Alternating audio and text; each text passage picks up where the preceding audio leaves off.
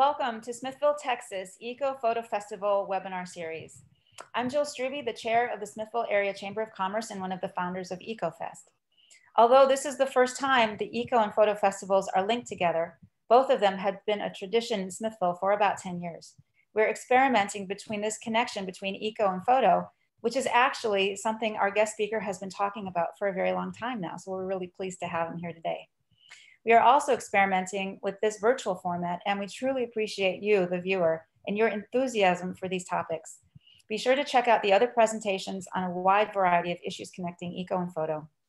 Today, I am very happy to bring you Randy Kerr, who is a Smithville resident and lighting educator for the craft of photography. We're so grateful that he's living among us in Smithville area. Randy has photographed important people and events all over Texas, including the grand opening at the Lady Bird Johnson Wildflower Center, the Bob Bullock State History Museum, and the Austin Convention Center. You can see him and his work on shows such as ABC's World News Tonight, the History Channel, and NBC's Today's Show. The World Travel Market of London, England names Randy as one of the top 10 photographers for ecotourism. So we're really happy to have him here today. Randy is also a fantastic educator.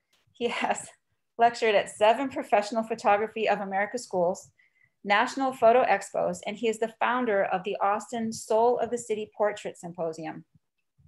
Randy's focus is to educate filmmakers and photographers on how to achieve quality light in image capture while exposing meaningful humanitarian topics and the environmental necessity of green living. In 1996, Randy purchased land on Ann Powell Road, very close to the city here, cleared 11 areas for the purpose of broadcasting and teaching his methodology of light and image capture, known as the Compass Code, which we're really excited to be talking about. You can join him at 11 Savannas to learn from this guru of light and image. Thank you, Randy, for being part of the program today. And I'm turning it directly over to you now. Thanks. You're welcome. And thank you, Jill. And thank you for Smithville for having me. It's been a joy to be here. We are going into our 25th year, having our 25th anniversary at 11 Savannas on Ann Powell Road. It started off with a dream, actually. And April, if you can go to the next slide.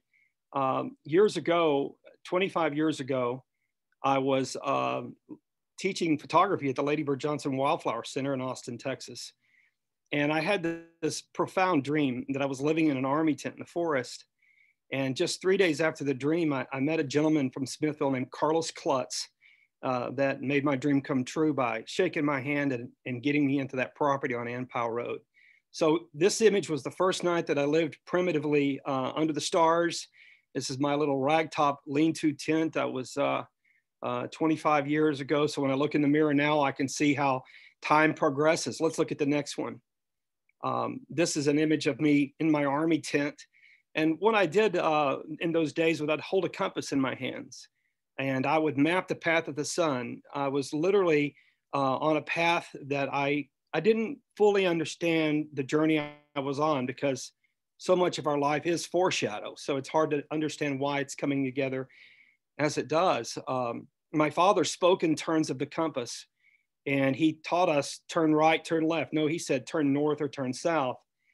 And I was moved into this army tent, I'm convinced, to learn more about lighting and the relationship of light as it pertains to photography and creation, the alignment of the solar system and our star and our planet. Let's go to the next slide. So it's 25 years later. This is a plant known as Snow on the Mountain. And in the background is my archway. And that is the front of a large compass that I've carved out of the forest. You can see it if you fly over the top of my land to land at the Smithville Airport. You can look down and see this archway and this large compass in the ground. The sidewalk lines up with summer solstice because in the Compass Code methodology that we teach from, it's about that relationship of something called the analemma, and that is the seasonal position of the sun in the sky based on seasons. Let's go to the next slide. All right, just a nice, beautiful, simple butterfly. Now, the snow on the mountain is a great attractor to pollinators. And what I learned at the Wildflower Center is what set my course on being careful of what we do with our plants in our front yards and making sure we're providing food sources for pollinators, bees, bats, all of the things that makes our ecosystem here in the Lost Pines area work. Let's move on to the next slide. And just a beautiful shot of a white-tailed deer. I took this just yesterday morning. Now that the fall season has come in and the bucks are coming in closer and closer. And most of these young bucks were probably born on the property. We have about 20 that bed down at 11 Savannas at night. And my wife, Beth, and I, we are in the Lost Pines conservation program for the Houston toad. So part of that program is making sure that we give good food sources to our deer.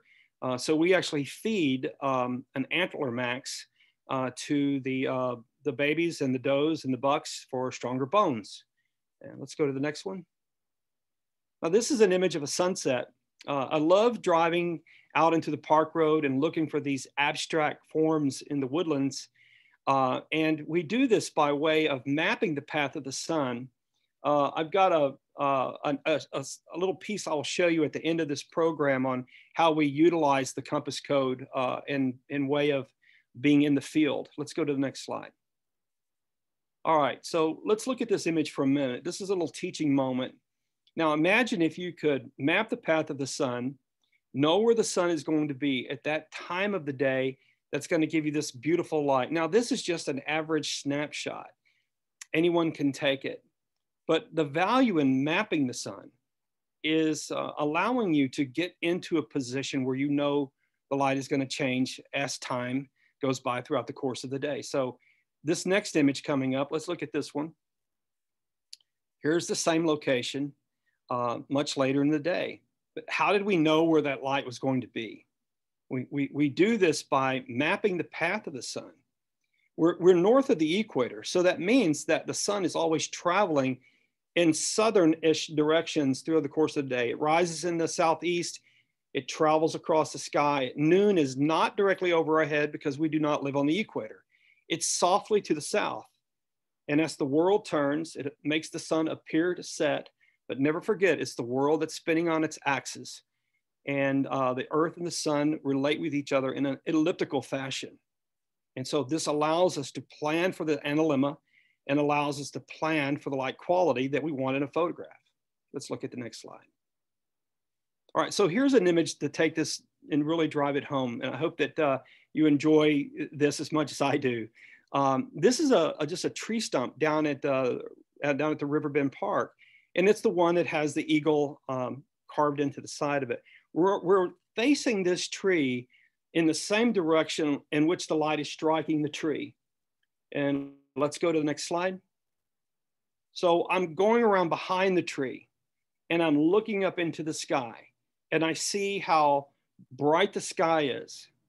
And look at the value of the tree trunk itself. Now, here's something I want you to listen closely to. The human eye is extremely limited. And as an observer of life for me, this is my 41st year as a professional photographer, I want to share with you, I'm not sure what the world looks like because I only can see the world through my human eye. I cannot see it in any other way. But watch what happens when we start to close down with a feature on the camera called exposure compensation. That's the little plus minus button that you have right at the tip of your camera. We're in the program mode. I've got my camera set on average metering. I'm just getting an average snapshot. Now I'm going to go to -1 on exposure compensation. Let's look at this picture, next slide. And so you can see that there's a little bit of color coming into the sky now. It's not just completely blown out. That's -1 exposure. The tree trunk is darker and so is the sky. Let's go to -2. Let's go to the next slide. You see what's happening? We're starting to see that there's some color up there. That color was there. Now we can't pick that up with our human eye, but the camera can because it has an ISO that is the sensitivity of the camera. It has an aperture which regulates how much light comes into the camera at the size of the hole.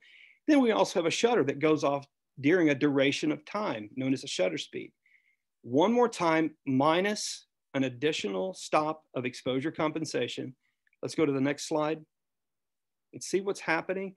We're starting to get some real mood into the sky. Let's look at the very last one. And there it is, that same tree trunk that we saw earlier that just looked like a normal snapshot. You just take the time to walk around that tree and look at it the other direction, and then close that lens down. Just realize that as a human being, we do not have full control of how we see the world. We do not have full control over that. And we have to open up to something called perception. How do we perceive something? What we see is one thing, but what else could possibly be there? When you learn this technique, you're going to learn how to perceive things that are present that you wouldn't normally be aware of. And I call that situational awareness. Okay, let's go to the next slide. Same thing here. I've just taken that same idea. Y'all have all probably seen this tree. It's on the way to Buc-ee's down 71 as you leave Smithville. And when you come over the top of that horizon off to the left, you'll see this beautiful loblolly pine that's sitting right off to the left of you. I just pulled over on the side of the road one day. It was a white sky. I closed it down with exposure compensation. Again, that's the little plus minus button on your camera. And we get this professional look. We didn't have to go about this with any real in-depth understanding of light. We had to go into it with a perception that there's more color in the world than we can see with our eye. We put the camera on average metering, so it's just trying to create an average exposure. And then we're using exposure compensation by minusing down and darkening that sky down, and it's giving you these rich colors. Okay, so let's move to the next one. Here's the War Angel at the Memorial Park here in Smithville. Same thing, it's a black and white. I love black and white because you can explore tonality, you can look for highlights, shadows, and all the values of light in between when you work with black and white. And so often in classes, I want to inspire people to learn lighting in the old school of the grayscale, just like Ansel Adams, my great-grandfather did it out of a covered wagon in the 1800s. We had to understand that the camera is tuned to the middle value of gray. It's tuned to that. Pause. Every camera on the planet is tuned to the middle value of gray. Now, our job as artists is to say, this is what a proper exposure is, but I want to make an artistic exposure. And that's done by understanding how to work with that grayscale. I don't believe that that'll ever change. We can take pictures and we can run them through filters and you can not know what's making it look good. But I'll share with you, friends, there's nothing more fulfilling than knowing why something is changing and understanding how to control it. And that's the real value of remaining a student in photography. So let's move to the next one. There's the pond just before you get to the loop road out by the railroad tracks. Same idea. The sky was not that blue. I promise you, it was so almost so bright that you would just pass by it thinking there's nothing there to photograph. But what you have to come to the realization is what is present and how are you perceiving the scene. Let's go to the next one. This is a woodland abstract, and that's a very large tree. And I love to get that sun and drop that exposure down and create those deep, deep shadows. And then as we walk around in front of the subject, we can actually place that tree in different locations around the tree based on how we move around this side of the tree.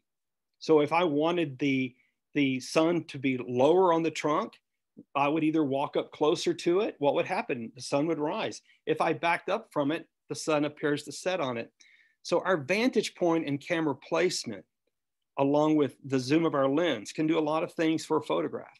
Let's move on. Now here's a shot I thought would take you guys to downtown Smithville at night. I've enjoyed getting to know the folks down at the wine bar through some photography, and we have a lot of mutual friends.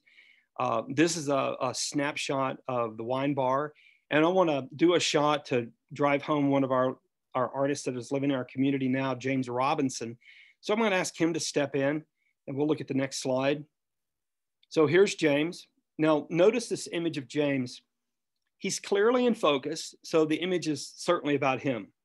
So the wine bar becomes the silent secondary subject. It's further back.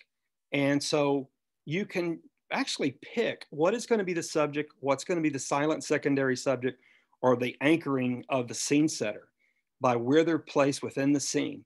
Now I brought a Westcott LED Solex light in, And I matched the light on James's face that was striking the light on the building. And that's how that relationship of the light takes place, is you want to learn to look at the scene, identify where middle value is on the scene, and then place that same amount of light on the subject matter and take a shot, take a look at it, and you'll see how this process works. Let's look at the next one.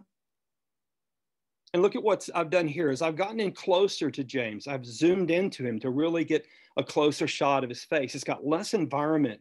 So it becomes more about him being an artist. You want to be careful about having too many subjects in your photograph. Before, we really didn't know what the photograph was about. It was about a guy standing in front of a building. Now it's about an artist that's in front of a building. And I think that that's how we find our differences, as we move around with our camera until we sense something internally. Henry Cartier-Bresson, the great grandfather of journalism, said that you wanted to wait to click the picture. And remember, this was the time of film, so it cost you money every time you clicked it. You want to click the picture when you feel visually satisfied. I've always said I'm seeking visual transformation that makes me feel something internally. I don't take the picture unless my emotions shift. If my emotions are in the same place, then I haven't shifted. I haven't moved into this new space. And you know, when people look at the work, they tend to see something really familiar in your works. What they are finding in my work is that I'm waiting until I feel emotionally transformed. That's when I'm taking the picture. Now, these are images for teaching, so I typically wouldn't go through the first few of those. I would get straight to this type of look. And this is done by studying the distance ratio, the distance from the lens to the subject and the subject to the background. This is a 1:3 distance ratio. I'm 7 feet from the subject with my lens, and then I'm 21 feet to the background. And that's what gives that shot this compression. Let's move to the next slide. Here it is, a higher contrast tonality. And I've just done something totally different. I've asked him to lean his body out, and I'm taking the camera and I'm bending the camera this way a little bit to kind of, you look at that wine bar sign in the background. It's kind of bent over a little bit. That kind of creates a little Batman effect. It's what I call the Batman effect, if y'all remember Batman in the 60s. But just kind of tilting just a little bit, and never doing everything just straight on. That's how the world sees the world. So we want to get away from the way the world just walks around and then they stop and take a picture. It's always that extra effort that makes a beautiful photograph come together. Let's go to the next one. This is a nice shot of James with the general store in the background. So what I've done is I've metered the light on the truck in the background. And I know that that's 5.6. Now I simply have to put 5.6 on the mask of his face, and then those tonalities all come together. My grandmother actually taught me how to do this. She taught me how to do my very first bridal portrait session, because her father was a photographer and she traveled as a child in a covered wagon. He too had to know what the middle value was. How she explained it to me was, this is my grandmother, Kerr. She said, look at the world as though it is a big stained glass window and find the middle value of light in the stained glass window. Now make sure the bride is pulled away from the stained glass window. You put the exact same amount of light on her. Now, what have you done? You've matched the bride with the tone in the window that happens to be middle intensity or a middle reflectivity. That's the grayscale, and that's what we teach, okay? So let's move on. This is a shot of James and Shara down by Mother's restaurant, my mother's place. And I've used those lights to kind of blow out of focus and just kind of get a nice romantic kind of thing. And you can see how the shadow was placed there on the side of James's jaw. That's done by where the light is placed. And in our programs, we teach light placement. There are 6 styles of light placements that the Renaissance painters taught the world. And I teach those 6 styles in my program called Light 360. Okay, let's move to the next. And this is just a simple shot of my front porch. It's my green screen at 11 Savannas, where I'll broadcast my information. We're excited about it. COVID kind of threw us off guard a little bit, and we've had to push back our launch dates a few times, but thankfully the model of it is to broadcast information and send it out to the world. And we can do that from here in Smithville, Texas, which brings up the first broadcast that I'll be doing. It's called Light Austin Live, and it's a project I've been working on for a while. About 7 years ago, I started going to Umlauf Gardens every Tuesday to study light. And it was really one of those times in your life when life is changing and you're looking for serenity and calm. And I found it there at Umlauf. I definitely found it at the Umlauf Gardens. I think because the statues represent such a wide range of human emotion and human experience and in the human condition.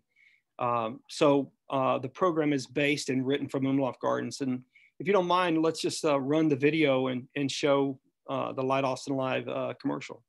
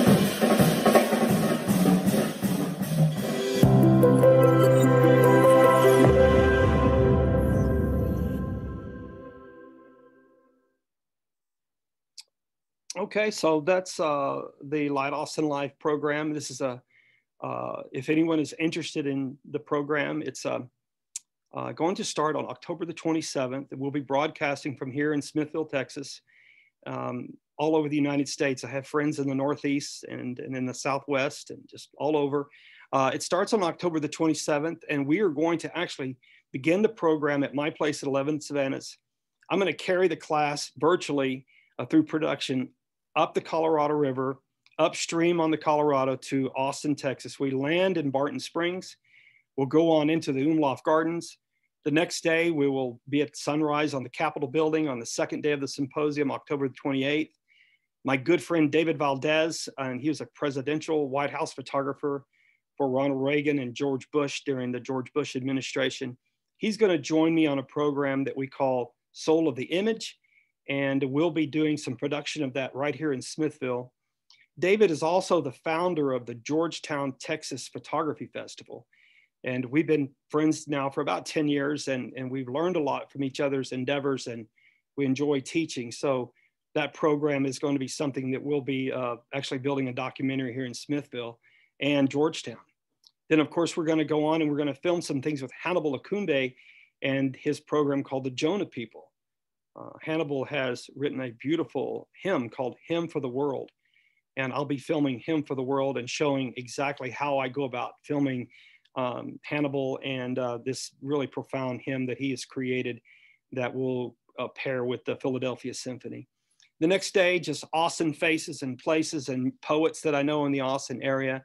We go on to downtown Smithville, and we'll be all over, you know, in the woodlands of Bastrop County, looking at all kinds of things. Coming back to Lady Bird Johnson Wildflower Center on November the 2nd. And the last day is the kind of the grand ending of the whole thing. We don't know what we're going to do that day, other we're just going to go out with our cameras and find out what is going to be brought to us.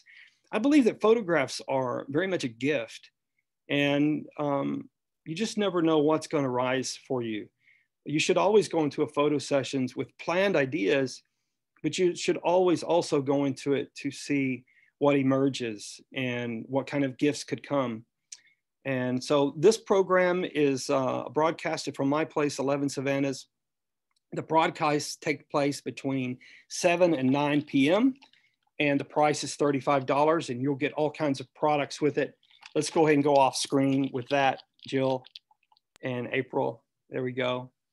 And this is the little compass code card, the game of light that we created right here in Smithville, Texas. It has a grayscale on the back. It has a code of the things that I do in order that addresses all of the elements with photography.